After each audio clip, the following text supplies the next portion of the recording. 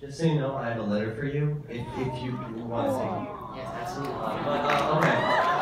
The other thing is, I know obviously as an actor, a lot of preparation goes into your work and your performance, but also we learn, I'm in acting school with a bunch of my friends now, and we're learning a lot about, for film, it takes a lot of, spontaneity and surprising yourself, so I was wondering how you were able to kind of reconcile the two between doing the necessary work for your character while also surprising yourself and living inside the moment and not forcing that. Yeah, I love that question because, that freshly leaving drama school myself, that's like a big anxiety where you don't want people thinking that you didn't prepare for your role or that you didn't orchestrate it in some capacity. But I don't know, there are people that are really like theater oriented and they want to be like in the control room and mapping it out, but I just know as an audience member that's not what I like to see.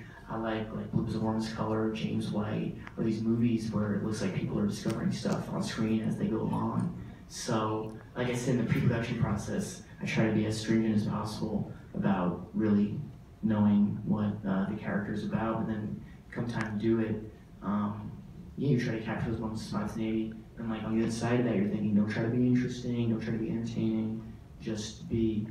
And also, it's trusting the director with Luca, and that there's moments of spontaneity in this movie that were no good, and they didn't make it in. So, and then getting the opportunity to play take to take.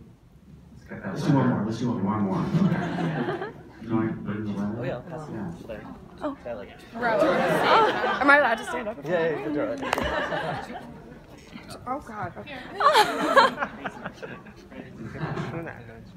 So one more. Hi, here. I'll take it. Okay, Here, this.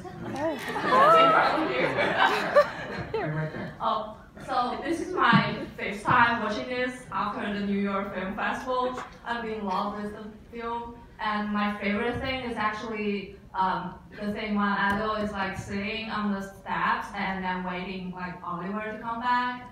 And I noticed that you are having that star in your mouth. I just wondering like whose idea was that and how was the shooting of that thing? I think Luca and I found that together because we did there's that scene earlier in the film where I'm swimming and I come out the water with the Star of David in my mouth.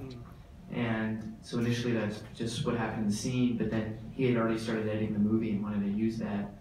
And so when it came time to shoot that scene, he said, put the Star of David in your mouth again.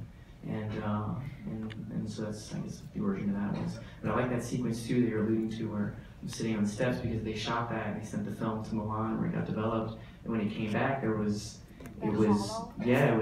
know what film geeks would call it, but when the film is corroded or something, and they kept it, and that's what those blue flickers are. That wasn't like an editing choice, that's just how the film came